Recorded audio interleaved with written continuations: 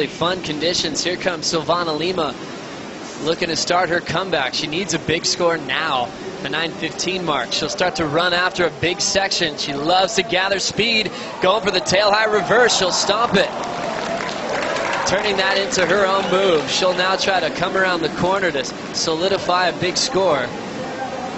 This wave is looking like it's starting to double up. She'll get a frontside carve-in, driving through this inside open face section. Another little roundhouse cutback for Lima to seal the deal. Jams it all the way around. Now the lip will show up, and she'll trim it off the lip and put it to bed on the inside. Subtle claim for Lima.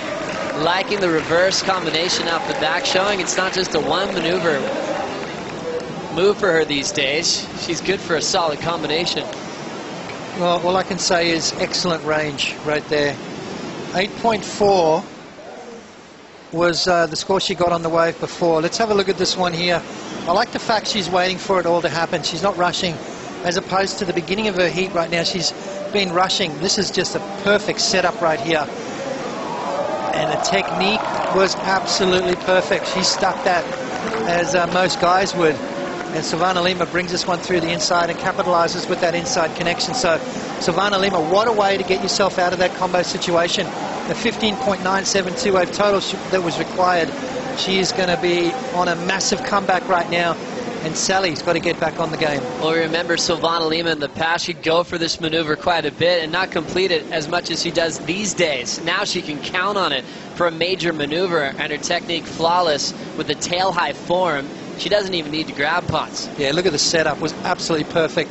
The timing was great. It was nice and high and brought it around without any problems. Nice, clean transition for Silvana Lima. And I tell you what, there's not many girls on the tour that can pull them off that easy. Silvana, one of those. So, as I said, what a way to get yourself out of that combo situation. Well, she's showing us different versions and was able to stick to her rail game to show the judges she has a little bit of everything on this comeback wave for Lima. Air reverses are fun to compare. You mentioned there's a few women on tour have them.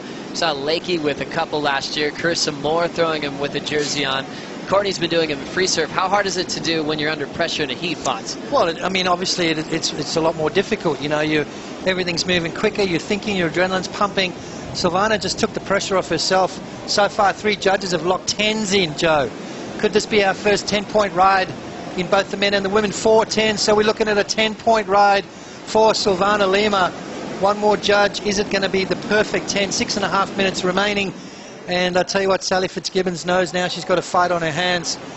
Silvana Lima, a perfect 10-point ride from all 5 judges.